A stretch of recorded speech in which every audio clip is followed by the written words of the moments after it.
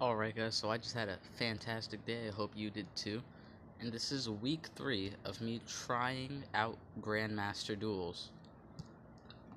And I say week 3 of, even though I already tried it, because, it's just so impossible to get very far in here. So now they're at 137, 137, and 134. Excuse me. So hopefully with these raised stats, I have a higher chance at not just getting, swept by the same team, except at a higher rank. So let's see how it plays out. This better not be a mirror match.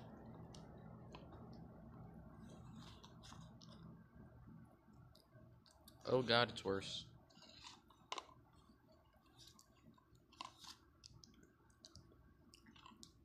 Oh, I was easily swept. There's no way he doesn't easily kill my Nishant the Great.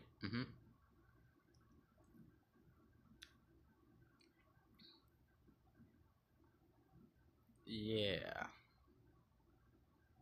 I got destroyed. See what I mean? It is just dangerous.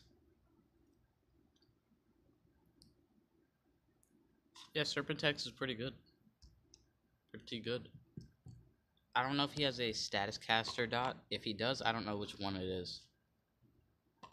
I think it was Sunburn, maybe? I think, right? Or Poison, right? Because he's like a snake.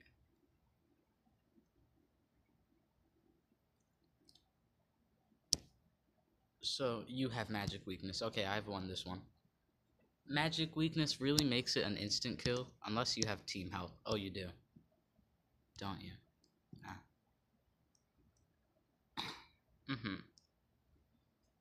So I'll just kill you first. Oh, triple attacker team. How does this beat me?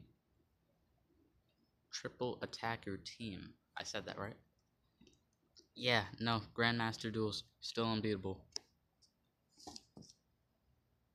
At least for me.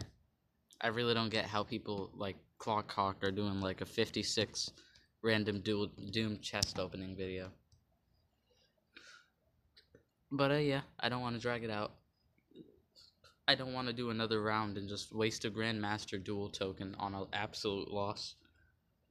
So yeah, that's about it for this video. Leave a thumbs up to just for pity, because I was destroyed so easily.